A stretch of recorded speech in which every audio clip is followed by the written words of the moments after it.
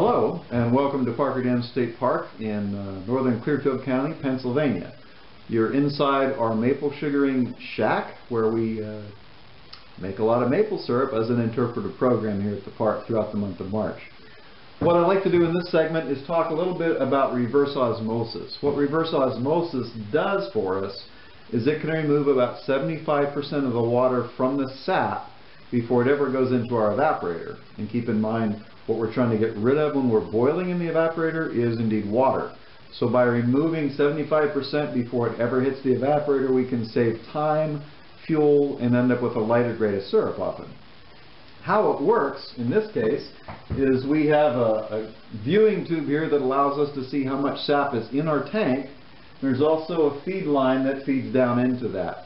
What I'll do is I will plug in my evaporator, or not evaporator, the reverse osmosis here basically, and here's a small high pressure booster pump that will draw that sap in and pump it through our pre-filter.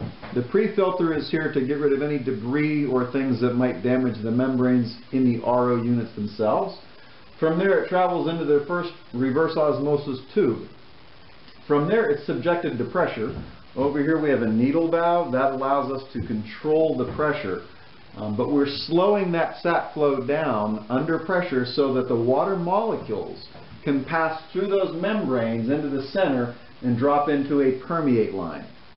In other words, only the water is passing through those membranes. The other molecules, the sugar, the calcium, magnesium, all those things continue to travel through into the next RO and into the next RO until that becomes very concentrated. Again, we're removing about 75% of the water, and our concentrate then moves up into a tank up above here. That's what this line is feeding from. So when we're turning this on, we're just dumping the water, most of it. We have a small tank that saves about 20 gallons of purified water so that when we're done we can flush out these membranes. But we're just trying to get rid of it. So the rest of it just goes out a tube in the top and empties outside. The concentrate is what we're trying to save here. And again, we're going from about 1.4% sugar in the sap to sometimes 5 and 6% in the concentrate. So we're way ahead of the game as far as boiling. It does save us time, fuel, and again, a lighter grade of syrup. This is something that you would see if you come out to our maple sugaring operation every Saturday and Sunday in March at 2 o'clock. That's what we do. So if you have questions about this or are curious, feel free to check us out. We also will have other segments up on our sugaring operation.